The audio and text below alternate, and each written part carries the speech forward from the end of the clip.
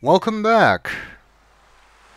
Alexander, in search of the land of the Green Isles, has been shipwrecked and washed up on this unknown beach. Is he anywhere near his destination? We'll find out shortly. For those of you who don't remember or didn't watch my King's Quest V Let's Play, the reason Alexander wanted to come here was to meet Princess Cosima. Cosima had been held captive by Mordack as well, and was freed when when Graham defeated Mordack in King's Quest V. And Alexander and Cosima met briefly, and Alexander was immediately taken by the beautiful young woman and promised to visit her. Unfortunately, he forgot to ask for her address, or at the very least directions. And it seems Cosima was being held captive by Mordack because the vizier employed by her parents was friends with Mordack, and Mordack wanted to marry Cosima, but of course she refused. In any case, we are now trying to find her, and have ended up on this beach doing so. Well, before we find out where we are, let's make sure there's nothing important on the beach. There's this thing over here, blinking. Alexander's royal insignia ring lies abandoned on the sand. It must have slipped from his finger during the shipwreck. Fortunately, it was not lost in the sea.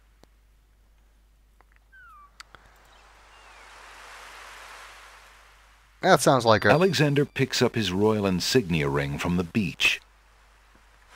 That sounds like a fairly important thing. I'm actually going to increase the speed slightly. Again, there's no option to have text and speech. It's text or speech. Unfortunately, I am not aware of any fan-made patches to fix this situation like there are for King's Quest, for Space Quest 4. Anything else on this beach? Broken pieces of Alexander's ship litter the beach. How about this large beam? A long plank lies on the beach. No doubt it once belonged to Alexander's ship. Let's see if we can take any of this stuff.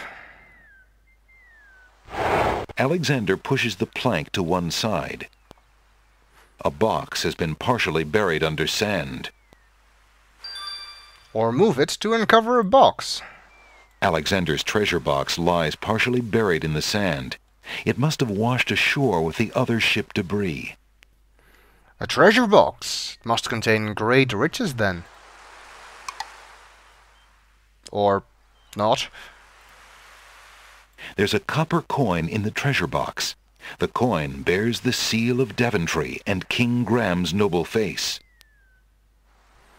Well, at least it's something to remind us of home while we're stuck in this strange unknown land. Alexander takes the coin and leaves the ruined box where it is. Okay, time to venture into this island and find out if it's anywhere near where we wanted to go.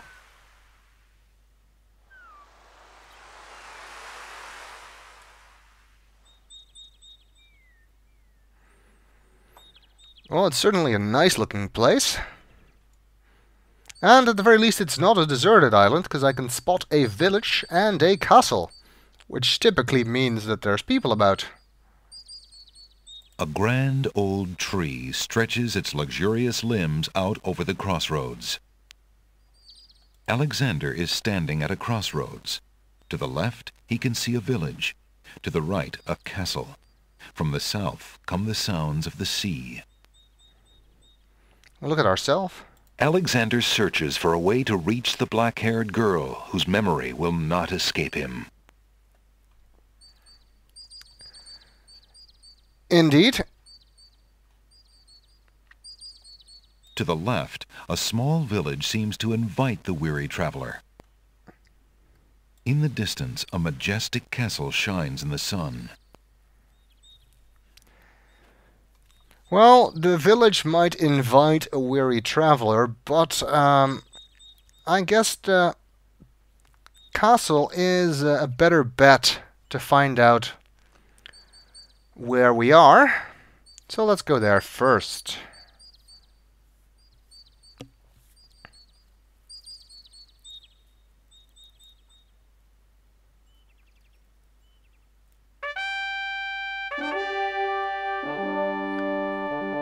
It looks like the castle is being guarded by dogs.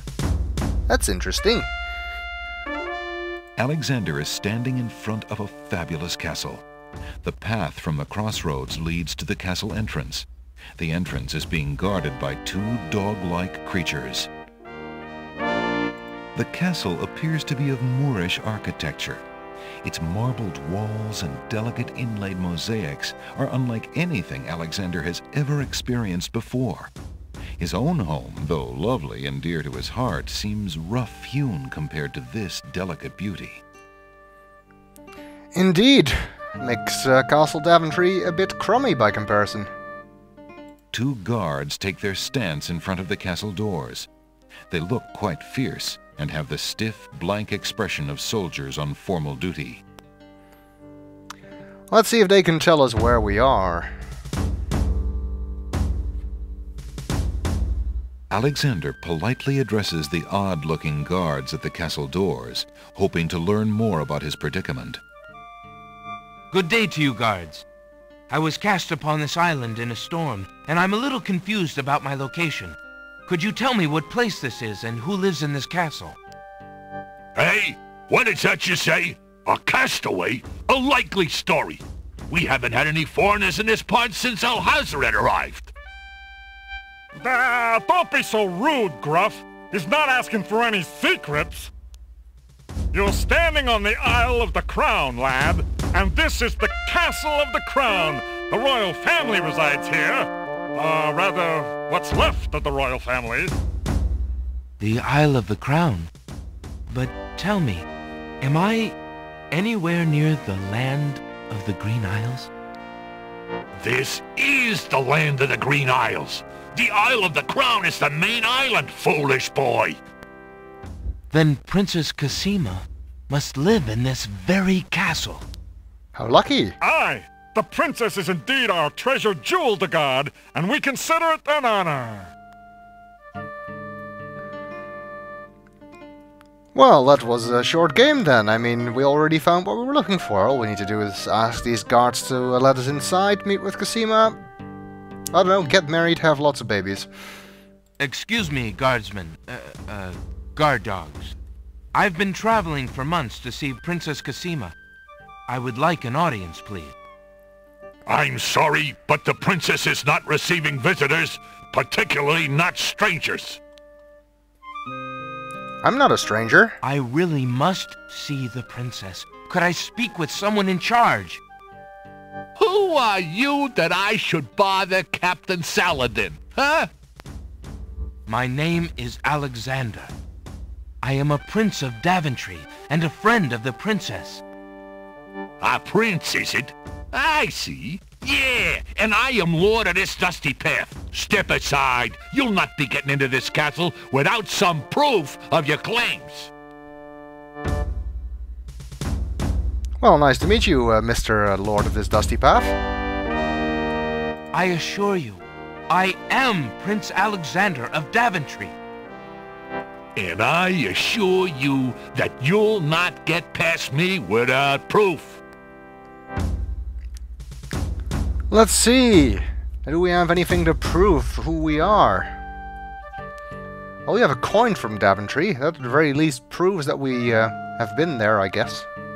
Or that we found the coin from Daventry. Okay, this is probably not going to work, but let's try it anyway. As proof of my country, I have this coin. It bears a Daventry mint. A beggar can own such a coin as well as a prince. This proves nothing. But the image on the coin's face is that of my father, the king. Really? Then you must take after your mother. I see no resemblance. Well, it's not as if you know, pictures on coins are known for their detail and accuracy. Okay, let's try the ring. That, being a royal insignia ring, might have a bit better chance of convincing them. Alexander decides to try his royal insignia ring on the guards. With all of his papers lost in the shipwreck, it is the only possible proof of his identity that he can think of.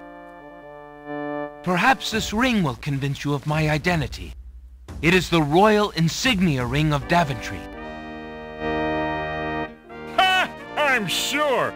Just let me take a look at that ring. Well, I'm sorry, Your Highness. It's just that princes are so uncommon in these parts. Let me get Captain Saladin. Finally, somebody's listening to us. Talk to someone in charge.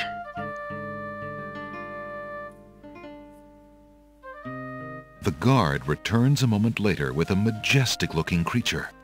Captain Saladin speaks with a voice that is gentle, but reflects a will of iron. Prince Alexander of Daventry, I presume. I'm afraid I'm unfamiliar with your country, but I'm sure Vizier Alhazred will want to meet you, if indeed you are a friend of the princess. Please, follow me.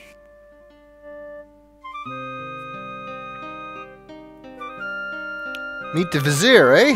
Why can't we meet the king and queen? Or Cosima? Lord Alhazred, a visitor to see you. Prince Alexander of Daventry. What is it that you seek, Prince Alexander?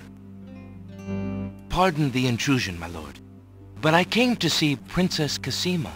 Some months ago, my father, King Graham, saved my family and I from imprisonment under an evil wizard named Mordak. The same wizard that kidnapped the princess?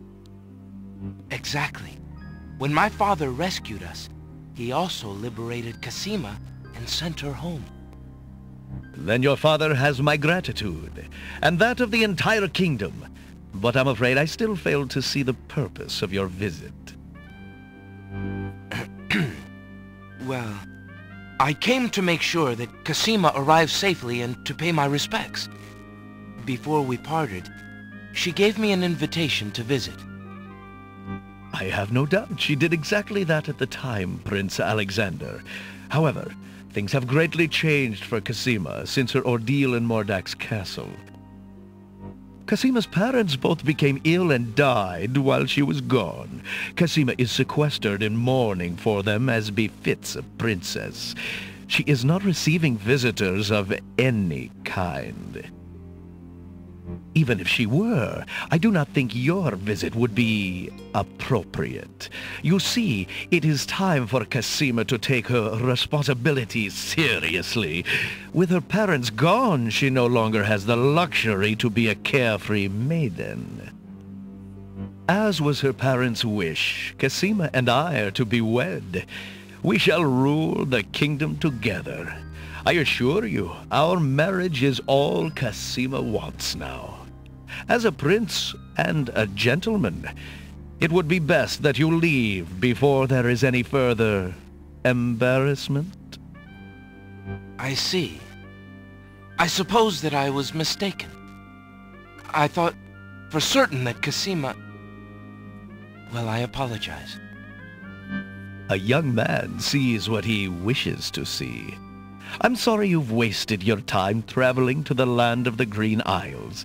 May your journey home be swift. Perhaps I will take the opportunity to look around your fair land while I'm here.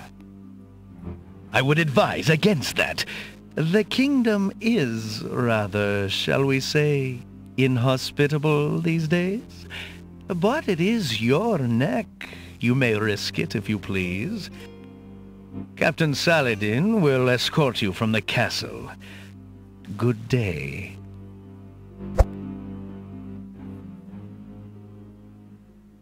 I get the feeling we're not welcome here. You have had your hearing with Vizier Alhazred. I trust you will respect his wishes and not return. I have been instructed not to let you into the castle again. Good day, my lord. Captain Saladin whispers something to the guard dogs at the castle gate, and they nod with understanding.